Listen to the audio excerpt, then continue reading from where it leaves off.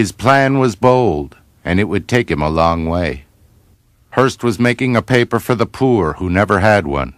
The immigrants, the working masses, they would be his readers, and he would be their champion. He meant to raise the name of Hearst to heights his father never dreamed of.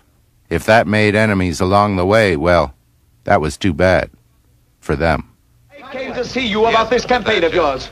This Inquirer campaign against the Public Transit Company. Mr. Thatcher, do you know anything we could use against them? Still the college boy, aren't you? Oh, no, Mr. Thatcher. I was expelled from college. A lot of colleges, you remember. I remember. Charles, I think I should remind you of a fact that you seem to have forgotten. Yes. That you are yourself one of the largest individual stockholders in the Public Transit Company. The trouble is you don't realize you're talking to two people. As Charles Foster Kane, who owns 82,364 shares of Public Transit Preferred, you see, I do have a general idea of my holdings. I sympathize with you. Charles Foster Kane is a scoundrel. His paper should be run out of town. A committee should be formed to boycott him. You may, if you can form such a committee, put me down for a contribution of $1,000. My time's on the other hand, I am the publisher of the Inquirer. As such, it's my duty, and I'll let you in on a little secret.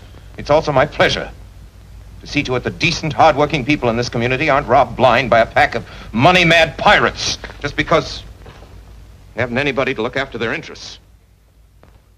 In Citizen Kane, Orson Welles painted Hearst as a young man who tore at his enemies with a fierce joy.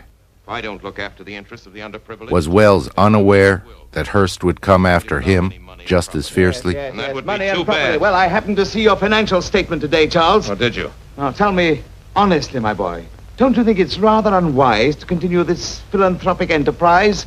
This Inquirer that's costing you $1 million a year? You're right, Mr. Thatcher. I did lose $1 million last year. I expect to lose $1 million this year. I expect to lose $1 million next year. You know, Mr. Thatcher, at the rate of $1 million a year, I'll have to close this place in 60 years.